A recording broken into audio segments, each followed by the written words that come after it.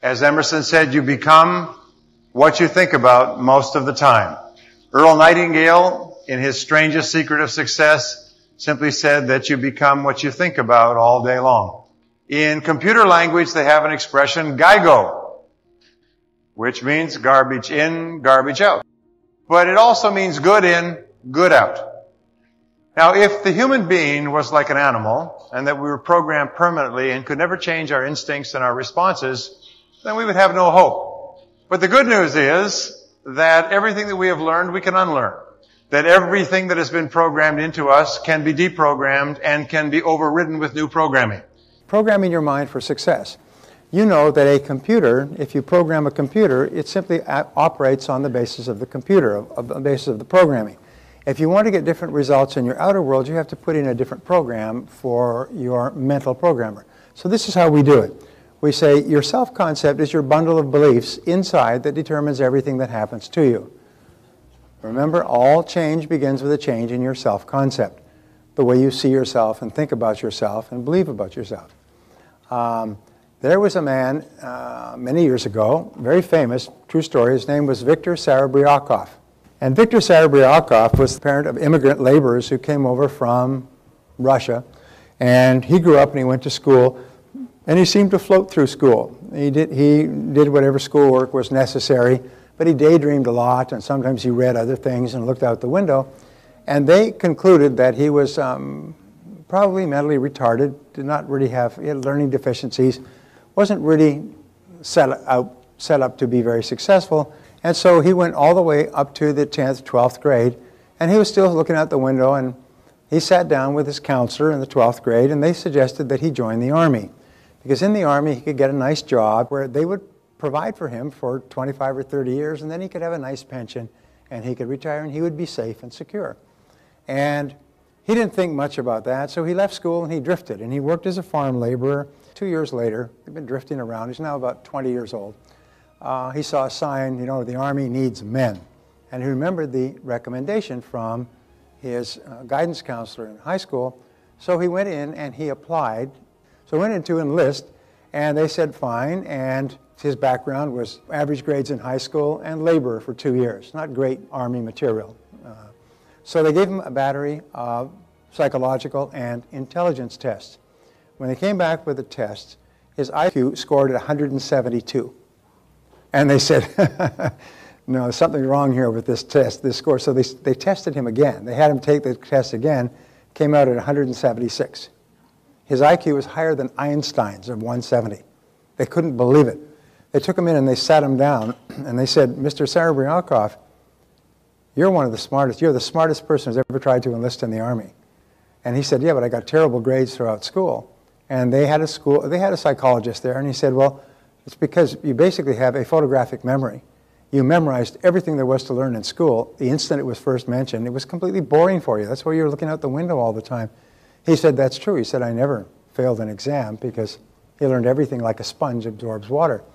They said, Mr. Serebryakov, if you'll join the Army and you'll go into our nuclear physicist training, we will put you through university if you will stay in the Army for 4 years after your degree. And he said, sounds good to me. When his time was up at 30, he started his own company, which is in Los Angeles, and Serebryakov Industries. Within something like 2 years, he had 6 major high-tech patents, each of which was sold and licensed for millions of dollars. By the time he was 35, he still lives in Los Angeles today. He's worth millions and millions of dollars, one of the brightest people that they'd ever seen in terms of his creative ability. But he didn't know. He'd been programmed from his poor parents and his childhood and the teachers that paid no attention to him to believe he was not very smart. And when they finally showed him how smart he was, he just changed his programming. When he changed his programming, this guy became a mental machine. He was a genius of the highest order. So it's very possible for us to change all of our external results by changing our programming about ourselves. So programming your mind for success, the psychology of becoming says that you are in a constant state of becoming. Each one is in a continuous state of growth and change. And you're continuing moving forward, and you're growing and changing depending upon the information that you're taking in. Now, the great tragedy is that if you always do what you've always done, you'll always get what you've always got. So if you're continually taking in the same old information, whether it's frivolousness or television set or TV or Twitter or something else, if you just keep in taking the same thing and keep hanging out with the same people and reading the same papers, then nothing will change. The natural tendency is to just go on forever. But if you start to take in new information and new ideas and read new things and talk to new people, you start to evolve and grow in a different way, in a different direction, and at a different speed. So we say if you want to evolve and grow more rapidly, you must make your goals clear and describe them in detail. The interesting thing is, as soon as you are absolutely clear that you want to achieve a particular goal, you start to get all kinds of ideas to achieve that goal. You start to see all kinds of possibilities. You activate your reticular cortex and you start to see ideas that can help you everywhere. You start to run into people and meet people. It's really quite astonishing.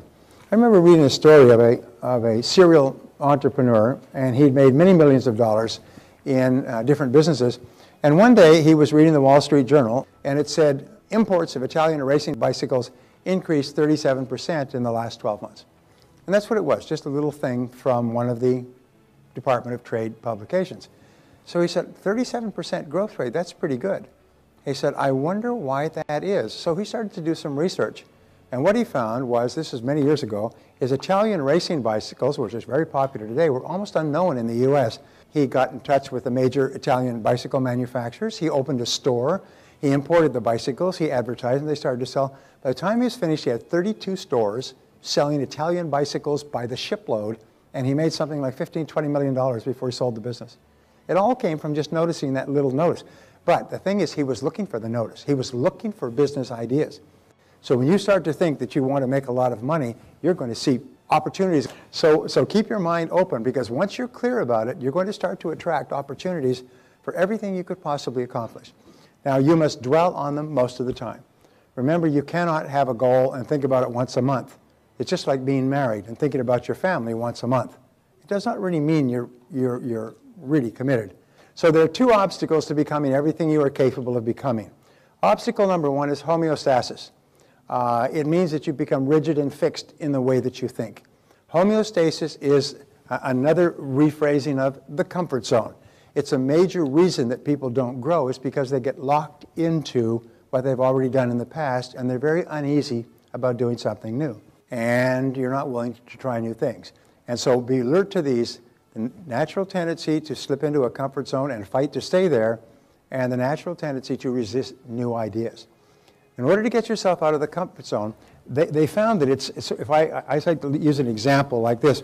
When Warren Bennis did his study called Leaders, which was one of the best-selling book on leadership of the 90s, they'd studied 93 leaders, and they studied them for 5 years to find out what qualities they had that made them different.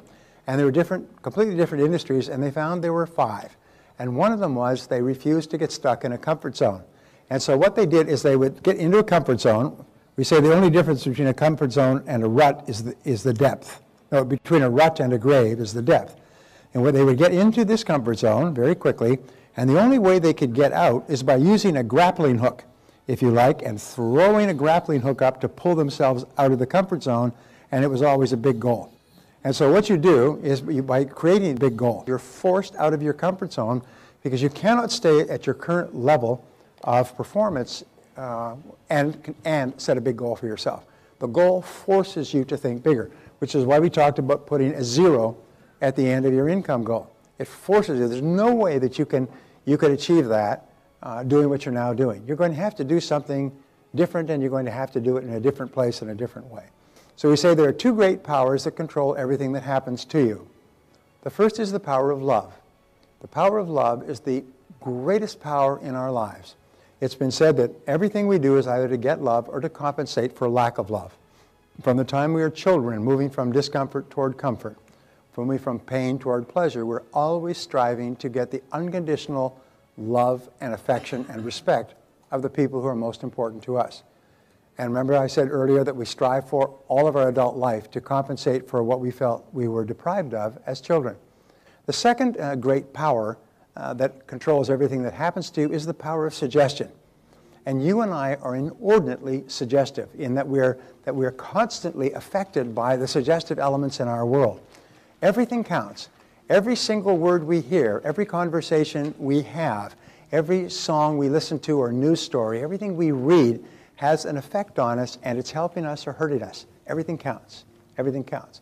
If I were to say to you, geez, there's some great research. It says that if you eat really, really healthy foods, you're going to feel much better and have more energy and sleep better, and your skin will be better, and your digestion will be better, and everything else if you eat really, really good foods. Did you know that? You'd say, come on, give us a break. We've known that for 50 years. We know what we should eat. We just don't eat it because we like delicious things. And really good foods are not always delicious. So, of course, we know that. But if I were to say that everything that you take into your mind affects your personality and your temperament and your self-confidence and your goals and your clarity and your intelligence, it has a profound transforming effect, you'd say, wow, that's an interesting thought. Everything you take into your physical body affects you physically. Everything you take into your mind affects you mentally and emotionally, and it affects the results that you get in life. Number 7 is the law of emotions. We say every decision that you make is based on emotion of some kind. The stronger emotion will dominate a weaker emotion and will determine what you do. In other words, if you have an emotion of desire to become successful in your work, but you have an emotion of fear and insecurity, you don't want to lose your security, whichever emotion is the most intense is the one that will dominate the other. There's a story of the old Indian chief, and he said, I have 2 wolves, he said, on either shoulder. The black wolf on one shoulder is always luring me to do things that are not good for me. And he said, the white wolf on the other shoulder is always encouraging me to do things that are good for me. And the person he was talking to said, which is the wolf that dominates? And he said, the one I feed. The one that I pay the most attention to is the one that dominates my thinking. So you can actually, by continually thinking about what you desire, you actually cause that to become more intense, and you cause the fear that's holding you back to become less and less. And so pretty soon the desire for success, happiness, achievement is much greater than the fears that hold most people back. And you do it little by little, just by dwelling on it over and over. And so that eventually becomes your stronger emotion. So we say the law of expression says, whatever is impressed is expressed. This comes from Aristotle, by the way, the law of expression. In other words, whatever you take in to yourself, you read, listen to, talk about, and so on, you express in your life and your conversation. You can always tell what's going on inside a person by listening to their conversation, because they're always expressing what they're thinking about. So whatever is impressed is expressed. So be very careful that you impress into your mind only really positive things, because those are what will be expressed. And you only want to be expressing really positive, healthy thoughts. So number 9, the law of reversibility. This is one of the great laws. And what it says is this, is if you achieve a certain level of success or good health or happy relationships, that accomplishment will create a subjective state, a feeling or emotional state that goes with it. In other words, if you win something, you feel like a winner. And you act like a winner, you get the emotion of winning from the act itself. But what happens is the objective reality, the fact of success, creates the subjective state or the emotion. And this is what we say, so that if you are a winner, you feel like a winner. But if you haven't been a winner, if you create the feeling, just think how you would feel if you succeeded in this area. And you start to think and create a visual picture of yourself succeeding. So the principle of reversibility says if you really feel great about yourself, you'll behave in a great way. But if you don't feel in a great way, you can create the feeling within yourself, or you can act your way into feeling. You can act like you're already successful and you create the feeling. Or you can feel that you're already successful and it will create the action. So it's really important. This law of reversibility goes back and forth. What William James of Harvard says, that if you do not have an emotion, but pretend as if you already do have the emotion, you'll experience the emotion that would go along with the success. So we say, imagine that you have your goal already. Imagine that you're already at your goal. Get the feeling. Create the feeling as though you were already a big success, as though you're already successful, as though you already were achieving what you achieved, and then replay and recreate that feeling over and over again. And the law of practice says that whatever you do over and over again, often enough becomes a new habit. So you can develop new habit patterns of thought and action just simply by repetition. Every habit you have today was by repetition, so you can cancel the old habits and start new ones. A new habit takes about 21 days to develop. So follow a 21-day positive mental attitude diet and resolve that for 21 days you're only going to think and talk about what you want, and you're not going to think and talk about things that you don't want. Your goal is to become a purely positive person so that you're just positive all the time. And if you have a setback or an obstacle that causes you to become upset or angry, you bounce back quickly. My friend Charlie Jones used to say, it's not how far you fall, but how high you bounce that counts. And so what you do is you just pre-program yourself, and this is one of the great pre-programmings that I learned, is that no matter what happens, I will respond to it in a positive way.